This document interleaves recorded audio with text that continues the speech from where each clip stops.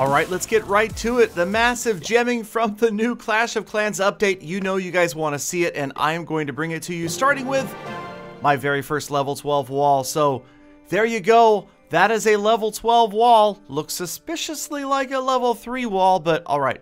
So we're going to need a few more gems. So, through the magic of television, or YouTube, there we go. Alright, grabbed about 100,000 gems. So we've got 100k gems to spend on this new update. Let's see how far it takes us.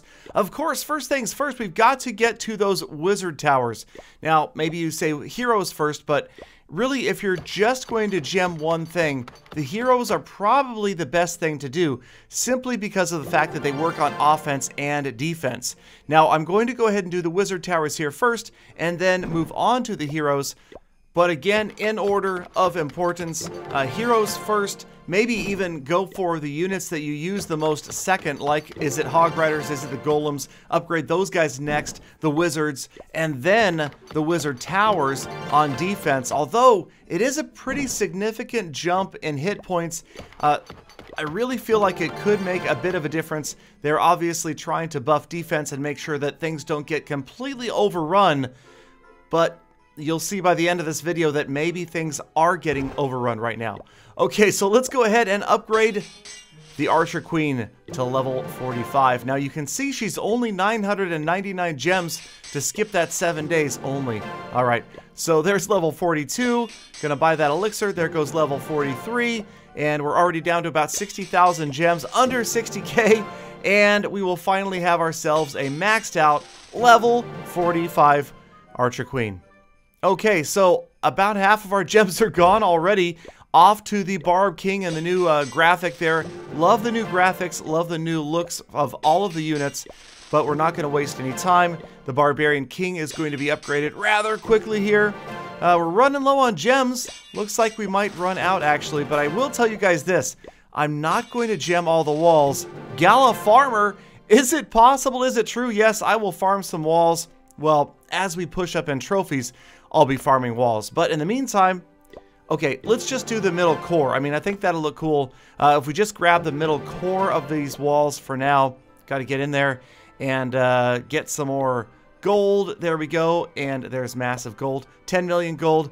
And of course, you can do it with gold or elixir, so let's fill them both up. That's enough for, what, 5 walls, sort of. Okay, so on our way around the ring here, a little bit more. And we will keep going as long as we need to. Hold on. Okay, a little more gold. There we go. And let's move over here. A little more elixir. And let's do this again. On our way. So again, you guys, I'm just going to do this ring. And then I figure I should naturally pick up quite a bit of gold on my way up. Just on the quest to 5,000 trophies once again. But we'll do this just for aesthetic purposes more than anything else. I'm not a big fan of the new walls, especially because I feel like they're not going to be that effective. But, you know, again, if you guys saw all my wall videos, I always wanted this limited number of walls to do something special, and they don't. So I'm a little bit bummed out at that. If they could, you know, protect against air units, against miners, against bowlers, against hog riders, I thought that would be really cool, but just didn't happen. Now we are going to move over to the treasury. Collecting money from the treasury should just about give us enough to finish these walls. All right, so there we go. Well, there's just that one last wall there. All right, we're just gonna outright buy the gold. Okay, there it is. Now that's it. No more buying walls with gems. We are going to buy walls by farming. And that's because that's me. I'm Gala Farmer, right?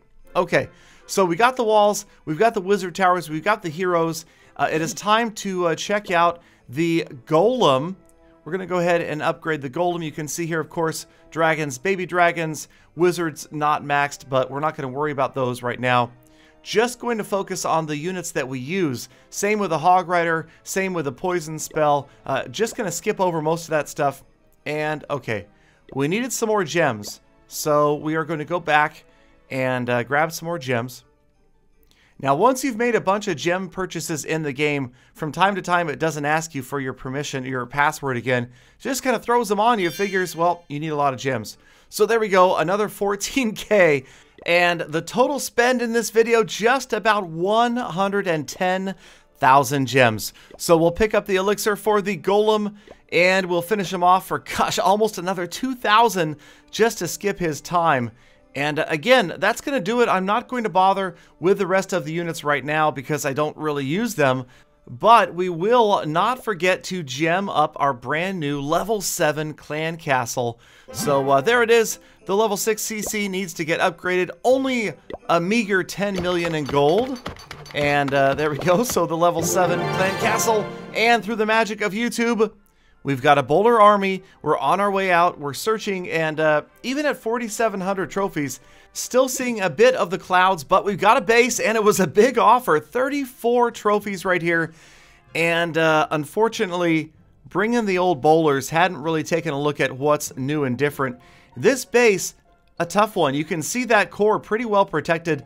Lots of lines of walls, and we're going to do our best to funnel. So we start out over here towards the bottom, and we're going to start out with 6 bowlers on either side, and then the 3 healers, and that's going to help the bowlers funnel. Now, they can't really do a second layer of funneling, so I dropped the giants from the clan castle. There you can see as they work their way out the outside of the base, we've got the wall breakers down, getting through that outer wall. We've got one jump spell that could hopefully lead us into the core, but with pretty much everybody going down at this point, you know that it's not that likely, unless maybe the CC troops drew us in, and it looks like that just might happen. The freeze spell goes down, misses the Eagle Artillery. We are into the core right there. The CC troops all over the place. The Eagle Artillery goes down. Looks like that Town Hall could be in big trouble. There is the shield passing 30% damage. Town Hall just about. Town Hall. Come on, bowlers. No! Bowlers went every which way. I end up using my rage spells on the outside, and it just barely missed grabbing that Town Hall right there. 43% damage, and suddenly not looking like such a hot attack. It really looked like we were going to force our way into the core, but the Archer Queen did not follow the bowlers in there. We used the last rage spell. There is the 1-star attack, and no, just not going to do it. The healers desperately trying to heal a couple of bowlers over there in the bottom right, but just no chance that we're ever going to see the core again. The healer and the Grand Warden and, of course, the Archer Queen with her ability just not going to go anywhere near the center of this base. So we let the attack run out, and our first attack post-update with the level 45 heroes, I gotta admit, it's a little bit tough. I can't really see the difference between 40s and 45s, but maybe, just maybe, there will be a difference in the future when you get down to those last second rates where you really need 1 or 2 more shots from your hero, and 45 will make the difference from 40. I don't know. So there is the last bowler trying to get healed up. We're not going to bother with that. End the attack. 66%, 11 trophies. But now we will move on and check out a couple more attacks with pretty much the current meta of the game. Now, we don't have the sound for these attacks, so we'll have to throw in some dramatic, more typical music, but I'm telling you right now, I'm moving away from that music during the videos and more towards gameplay sound. Alright, so this is really the new meta. This is the OP attack strategy at Town Hall 11 right now, Lava Lunion. So I'm using 3 Lava Hounds, the rest are balloons and minions, about 24 of each, and the Rage and the Freeze spells, I think I may settle on 2 Freeze and 4 Rage spells because, of course, we have that additional spell now in the new upgraded Clan Castle. As you can see, well, things are not working out real well on defense right now. It's just going to be a matter of time before pretty much everybody is using this attack at Town Hall 11. It is a pretty solid attack strategy, pretty tough to lose. It really comes down to just a little bit of spell timing and placement, watching the pathing of the balloons and of the minions, using the Rage spell where appropriate. As you can see, this attack did not last very long, just about to wrap things up. We didn't even need the last poison spell, didn't need the Archer Queen's ability. We did swag that poison spell off screen somewhere. And there it is. 20 trophies, 3 stars, and another base. We are at Titan 1 right now, closing in on 5,000 trophies. Drop it in the Lava Hounds. It doesn't even really matter where the air defenses are. The Lava Hounds going after them. In come the balloons. In come the minions after them. It's that first attack from the balloons being so much faster, really making these attacks super, super powerful. There goes the freeze spell. only on a single target Inferno, maybe not the best free spell in the world. Would have been better used on that multi, but as you can see, the balloons just overrunning things. There's the second free spell. The first Inferno Tower goes down. The balloons on the second Inferno Tower. The minions cleaning up, taking down the Town Hall. Once again, we are grabbing 2 stars time and time again without even needing to use the heroes, you guys. There it is, 52%, 2 stars. We used haste spells this time, but I will be switching to just more rage, less haste, dropping the level 45 heroes at the bottom of your screen and letting them do the rest. Now you can see a lot of people also still have their expos set to ground only. I would anticipate that's going to change very, very quickly, especially up here in Titan 1 at Town Hall 11, as people see their bases just being overrun by air attacks. Also, dragon attacks are going to be super strong as well, obviously, with the new change in the dragon attack speed, but not DPS. Same with the balloons, but as you can see here, man, these balloons were just super strong in this attack. We're closing in on 90% damage. Once again, haven't needed the Queen's ability. Once again, we swagged the poison spell on the CC. No offense, just had to throw it in there somewhere because it hashtag feels good, man. Okay, so this attack just about to wrap up. Another 3-star win for the good guys, you guys. It is feeling great using air attacks one more time as I push my way towards 5,000 trophies. So, hey, at least this way, it's going to be easy enough to get those trophies headed towards 5K, and maybe, just maybe, we can focus on some 3-star clan war attacks in the future.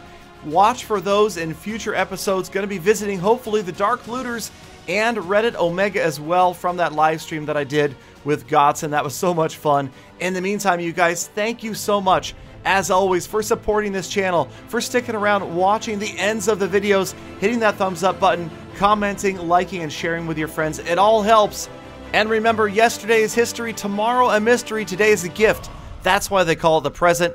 See you guys later. Full attack.